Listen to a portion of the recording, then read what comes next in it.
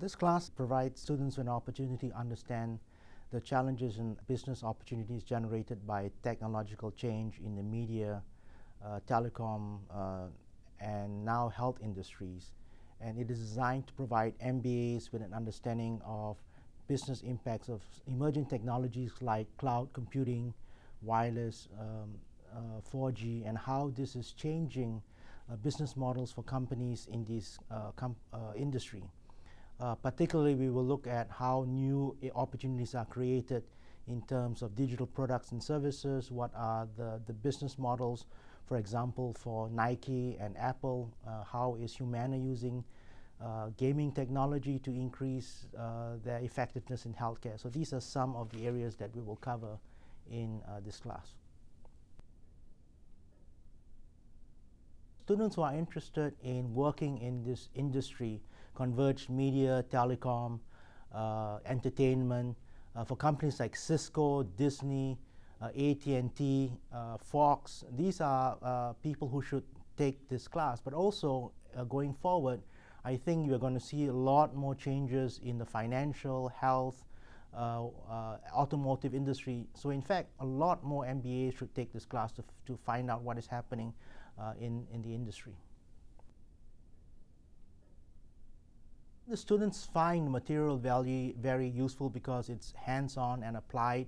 All the guest speakers that we bring in are from the industry, and they help reinforce what is in the class material on some of the issues like convergence and bundling, etc. So I think they find this very useful. Furthermore, I think it provides a point of contact for the people in the company, because we have a consulting project where students work with members from the companies to be able to work on some of the real-world projects. Yes, I think the students will find it easier to get a job. This class was specifically generated with significant input and requests from a lot of executives from the industry. They wanted students with a certain set of skills. They wanted students who were able to do business development, who understood issues in the industry, so that would help cut the learning curve for the new hires for about 8 months. So we've been able to place quite a few students back to these companies, telling them that they have taken this class. And also, students during the consulting project gets to work with the company, so that gives a contact point within the company for these people to go back to and try and network and set up something after the course. They get to meet a lot of the industry executives working on the MBA projects, and they get invited down to the corporate headquarters to do their final presentations. For example, the Qualcomm has invited several groups down.